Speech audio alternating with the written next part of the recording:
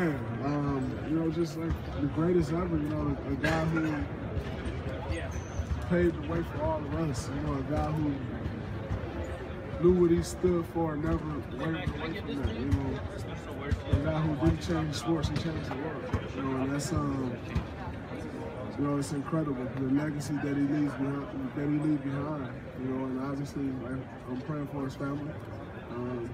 As they go through this tough time, you know, we all look and say, oh man, I wanted to meet Muhammad Ali because he was great. You know, I wanted to meet Muhammad Ali because the stands he took against, you know, going to the war. I wanted to meet Muhammad Ali because the way he talked junk, you know, all that stuff. But I think a lot of times we tend to forget that his daughters is now without a father, his grandkids is now without a granddad, so I pray for them, you know, because it's a tough time. And you know, usually, you know, you lose someone.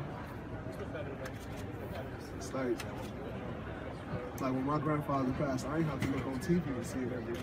You know, they turn on the TV, it's there, and so I'm sure that makes it all the more tough because everybody, and it's not going away. They walk in the store, it's on the newspaper front page.